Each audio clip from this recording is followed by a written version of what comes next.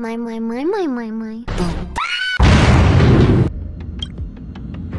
name's BootHill, and I'm a...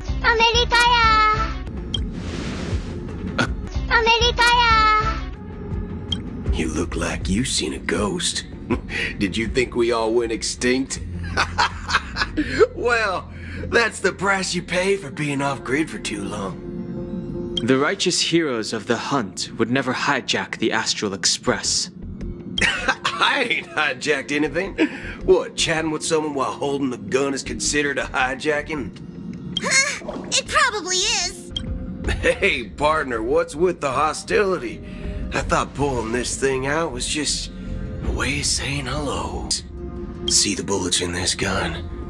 9mm, an eternal classic. Recognize this? It's a model fudger. The Jade Abacus of Ally and Oath. The CN Joe really gave this to you guys? Model fudger? This is the Jade Abacus gifted to the Express by the Xianzhou Luofu's general, Jing Yuan. Its presence on board serves as the Xianzhou Alliance's official recognition of the Express. Is that enough? Not bad, kiddo. Now it's your turn. All right then. Feel free to toss any questions my way. Let's see if my answers can't turn your trust. If your gut tells you otherwise, still ain't too late to show me the door. And why would I play along? If I truly am a real... You stand to lose nothing. All right then. Tell me, what kind of organization...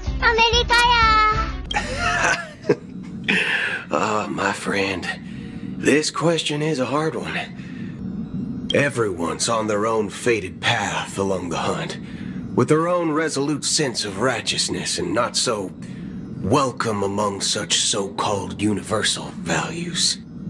This reply does not instill trust, and only makes your predicament more precarious. I'm guessing you're gonna ask about some form of shared faith, right? But us don't need that sort of thing. What brings us together is a shared bottom line. Never bully the weak. Never kill the innocent. These oaths aren't some lofty beliefs, but the fundamental bottom line that one must never cross as a person. As we strictly adhere to the bottom line. When someone crosses them, the hunt's vengeance will surely come knocking. And in this moment, the other crucial meaning of bottom line comes into play. As long as you don't cross it, you're free to do whatever you please. You catch my drift? Now, I reckon that'd be one fudging sight to behold. Is why I'm here. It's fine if I tell you. The Rangers are pursuing an imposter. A son of a nice lady posing as one of us. She's on penacony right now. My informant is a memo keeper. She's the same as all mimetic organisms, appearing one moment and gone the next. She scares the fudge out of me. Still, she gave me some vital info. That Galaxy Ranger imposter.